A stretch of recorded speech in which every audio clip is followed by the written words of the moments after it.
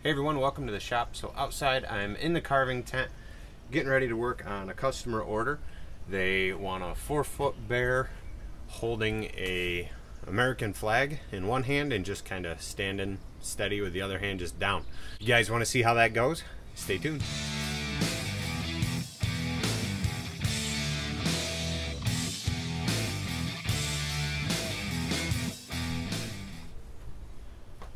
Alright, so like I said, gonna be working on a 4-foot bear today. Similar to some of the other standing bears, similar to some of my other carvings. As usual, when I get a custom order, I like to make sure to shoot a video for my customers so they can see their piece start to finish. So here's the log, and the drawing is here. So it's time to throw some gear on and fire up my chainsaws.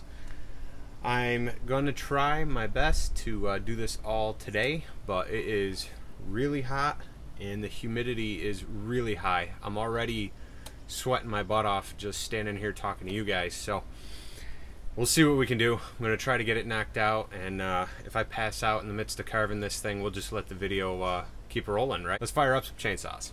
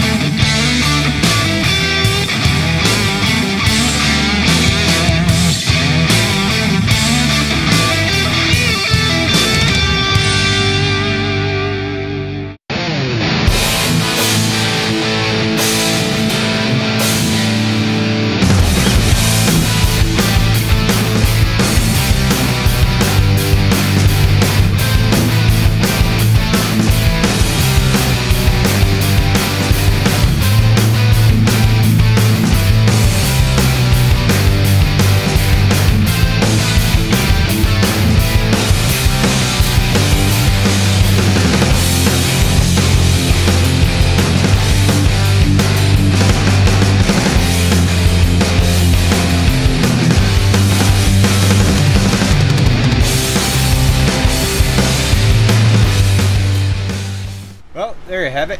All the chainsaw work is done. I've got the fur added from the gouge, and claws are cut out, nose is roughed out, mouth's roughed out. Everything else will be done with the grinders and the flap sander and the torch to kind of clean it up and get them ready for paint. The plan for this guy is to have him be able to hold a flag. Might also do this piece holding like a fishing pole with a big fish that says welcome on it. I don't know, kind of just figuring it out as I go, I guess. This is a customer order. They want to be able to hold the flag. I want to be able to do the pole with the fish. The only problem is when I got going, in my mind I was thinking he's got to hold the flag on the right side. He's holding the flag on my right side when I'm looking at him, so I goofed up. Hey, these things happen. The nice part though is I've got a nice big log over there, so I'll just carve another, and this one will be up for sale. So still going to do the same concept though. This bear will come with a flag and a fishing pole with a large fish that'll say welcome on one side. And well, once he's all done, I'll grab the other log and knock out the other one. I won't video that whole thing. I'll just have the two completed bears next to each other when we're done, so make sure you guys are sticking around for that. Also, if you haven't already, be sure to give this video a thumbs up and hit subscribe. I appreciate you guys viewing, appreciate the subscriptions and all the thumbs up I'm getting. It's really great. If you guys have questions, feel free to comment below. And you know, it's running like 95 degrees I think right now. I am sweating, so I'm gonna go take a break, drink a couple gallons of ice water, grab a snack, and hopefully come back with some sanders and clean this guy up. See you in a few. All right, so I took a quick little break to cool off, grab some food. Time to get the grinders going on here, get his eyes done, the nose, the mouth, shape up these claws, and refine the piece so it's ready for paint.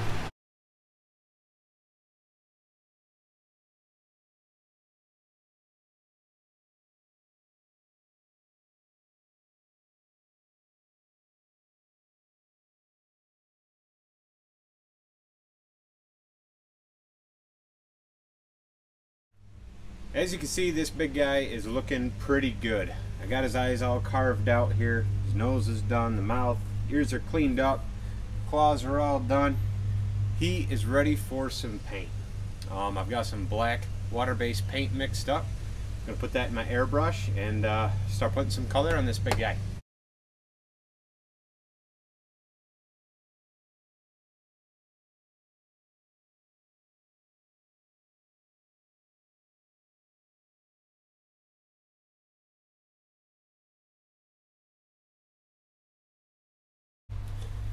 Alright, so you guys get the gist. I gotta finish up that leg, do a little on the face, do the whole back. Let's just get this thing done real quick. So here he is, all done. I got the black all on. I got his eyes painted. This bear is all ready for a finish. I'll end up using a spar polyurethane or spar varnish to seal the bear up. That way there it'll help to protect from the elements and stuff. So I hope you guys really enjoyed this video. I hope you enjoyed this carve and this project. Be sure to hit subscribe and give this video a thumbs up, and I'll see you next time.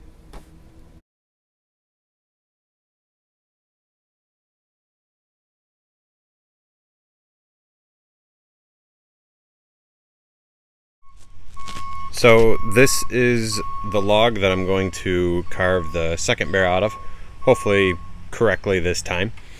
I figure I'll just save you guys all the steps because you basically just watched it. Alright, so there he is. He is all blocked out. Got face done with the saw for now. Started using my gouge here to add the fur. As you can see, the texture here. I still have to go around the whole lower half with the gouge and get the fur on the back and the belly and the arm over here on this side. And then come back through with the detail saw and add some claws, and then clean them up with the power tools.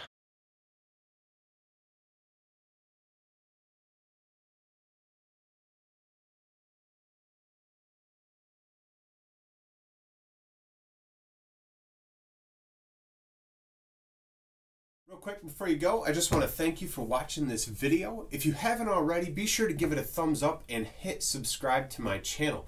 When you hit subscribe, be sure to hit the little bell that pops up. That way there you can be alerted when I have some new videos uploaded. I thank you guys again. You can follow this link right here to hit subscribe. Check out some of these videos that are popping up, and I'll see you next time.